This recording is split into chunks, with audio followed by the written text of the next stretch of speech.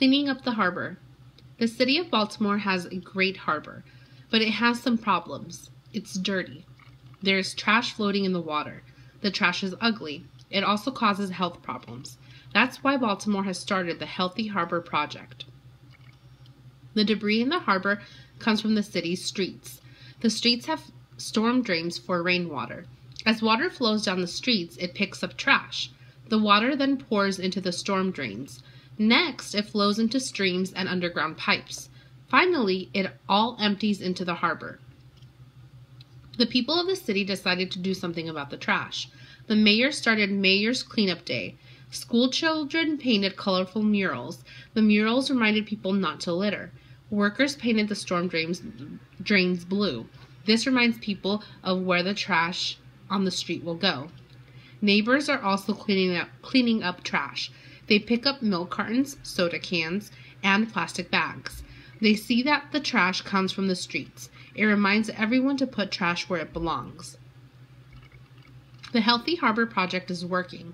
As the word spreads, more people join in. Soon, the city will have a clean harbor. Visitors can ride a water taxi to see the harbor sights. Ports of Baltimore: Harbor Place, Visitor Center, Rash Field, National Aquarium. Number 1. Read the sentences. The debris in the harbor comes from the city's streets. The streets have storm drains for rainwater. As water flows down the streets, it picks up trash. What is the meaning of the word debris? A. Fish. B. Dirt and trash. C. Rainwater. D. Streets. 2. What is most likely the reason the author included a map in the passage?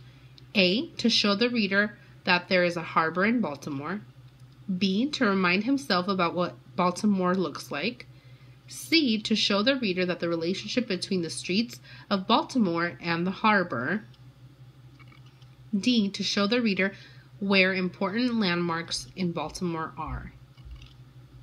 Number 3. How does the first paragraph about Baltimore's harbor add to the main idea? A. It shows that the story takes place in Baltimore. B. It establishes that there was a problem with Baltimore's harbor. C. It shows why you shouldn't litter in the harbor. D. It establishes that trash is ugly and harmful. Number 4. How did school children help remind people not to litter? A. They clean up milk cartons. B. They paint murals. C. They throw away trash. D. They join the mayor's cleanup day. Number 5. The author used a problem-solution structure. What are the most likely reasons why the author wrote this passage this way? Choose 2 answers. A. The author wanted to show people in Baltimore are working together to clean up the harbor. B. The author wanted to persuade the people of Baltimore to help clean up the harbor. C. The author wanted to persuade people to not litter. D. The author wanted to show why the Healthy Harbor Project was started. E. The author wanted to show the steps being taken to solve a problem.